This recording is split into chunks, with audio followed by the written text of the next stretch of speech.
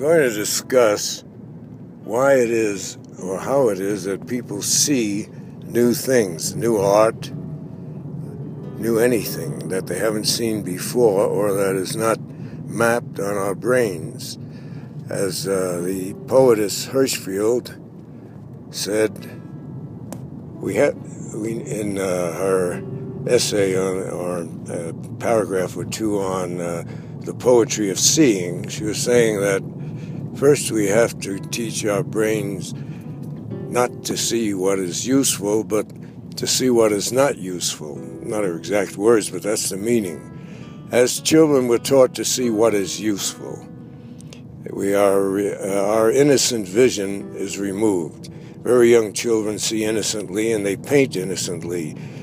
Adults call it distorted, but it's actually the way they're seeing, as often happens with certain primitive arts who have not been trained to see as we do. African art, for sure, and various other oceanic arts. Now, in order to see what is not useful, it's a very difficult task because our brains are mapped to see what is useful.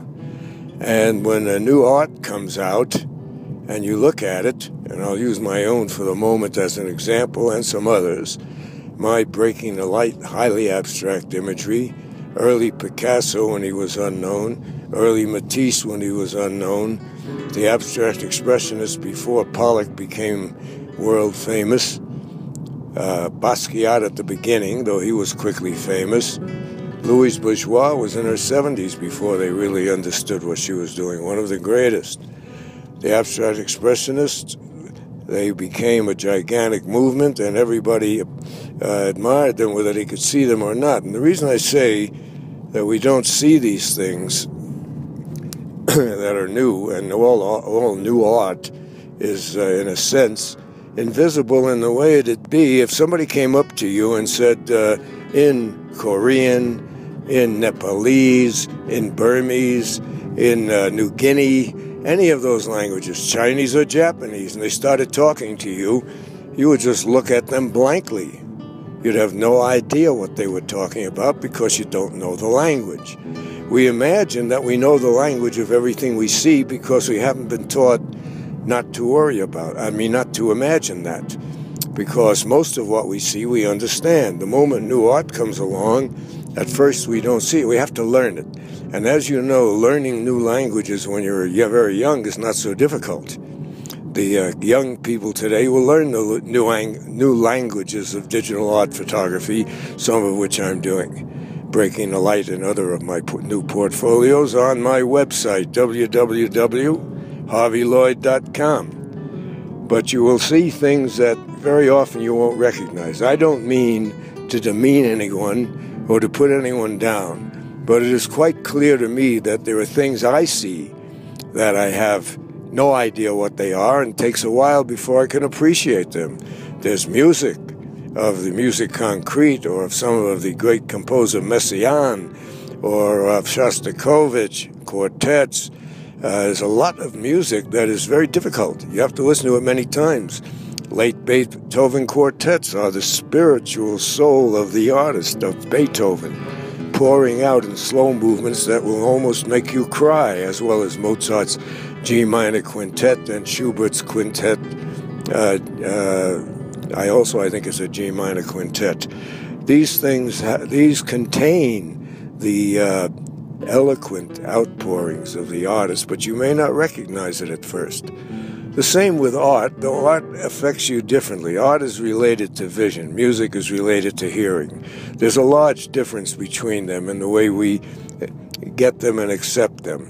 Because as children, we're not so much turned around, so we can only see what adults see and only hear what adults hear. I think children have I think we have an advantage in music of being much more open to a lot of it, not all of it. Bach's Art of the Fugue, Beethoven's last movement of his last quartet, the Grosse Fuge, Bach's Art of the Fugue. I think all of these things take time and listening to. But we can do that much more easily than we can change our visual.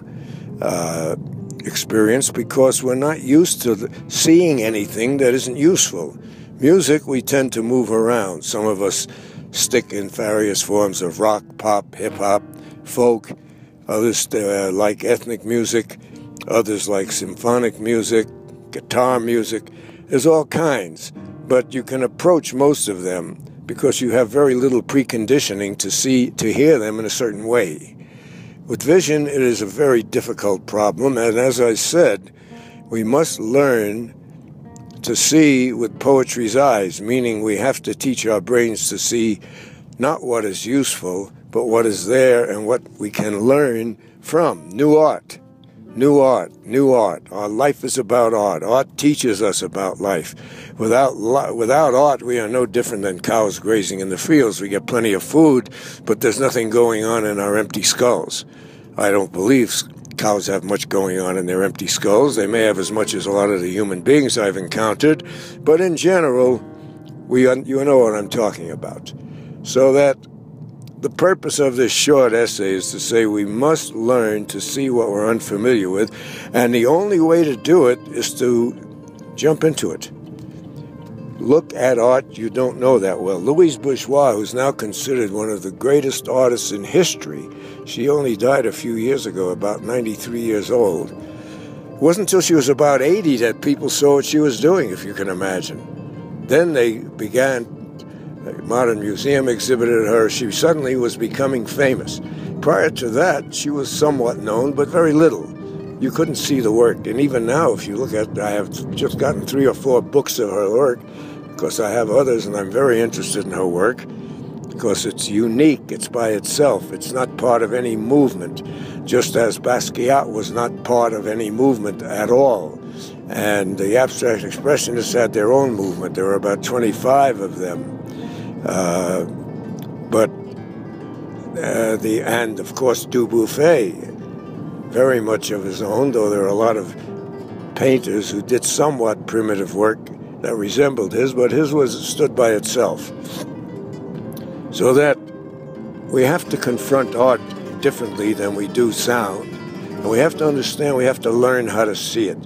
It's very difficult. Anyone is going to say, well, I have 2 eyes, I can see. Henry Moore said, people think that they see, but they don't. It's an endless problem. He was explaining exactly that. He knew that early on with his now famous, world-famous sculpture, one of the greatest of the 20th century, that people couldn't see it.